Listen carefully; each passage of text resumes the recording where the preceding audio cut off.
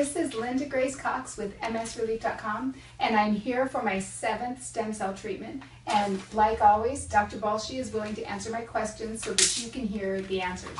So my mom is recording for us, and I just want to tell you and Dr. Balshi about my last MRI results. I got my results back, and the comparison from a year ago to just last November, all of the white spots were gone off my spine and neck and spine. And I do have an active lesion still in the back area that is directly influencing my ability to stand up straight. Okay. And so even just sitting or standing, I have a hard time even just keeping my shoulders back.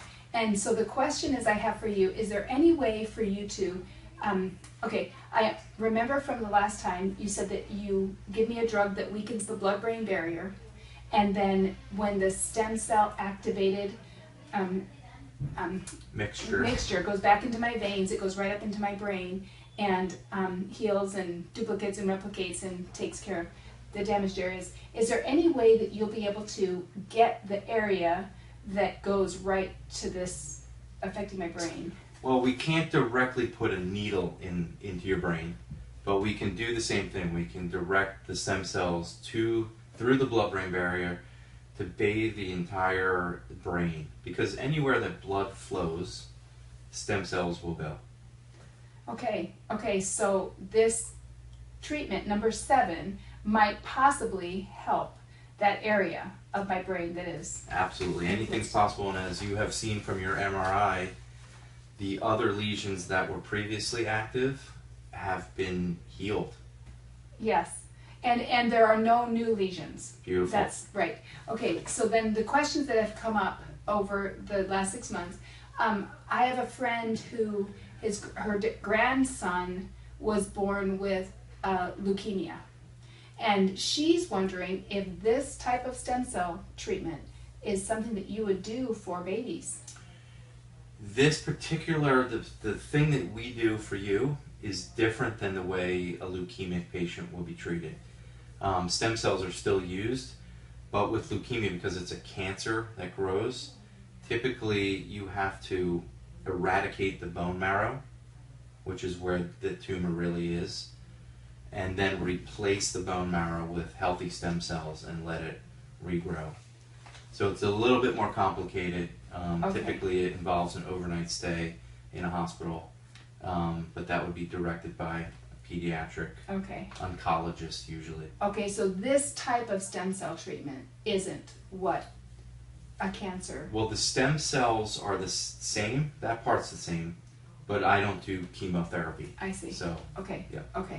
Okay, then what other, besides MS, what other ailments have you seen positive effects for? Okay, so stem cells can help an array of different conditions.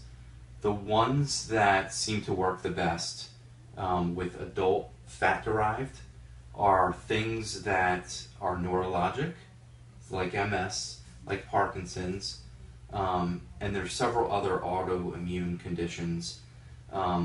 Lots of people have seen really nice results after a stroke, where there's an area of the brain that just needs to be repaired and recovered.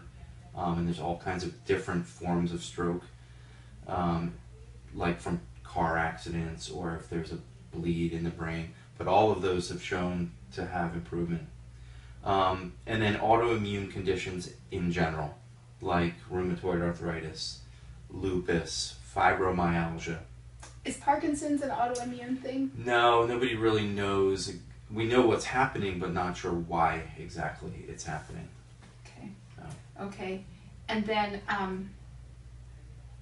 are you doing any research? Are you documenting things? Yes, this is all documented. It's not experimental. We are recording results as proof of effectiveness, because a lot of people experience symptom improvement, like you can get up and walk without a walker, which is obvious for you and I to see, but to measure that, you really need some proof, like an MRI, to see lesions disappearing, or strength tests.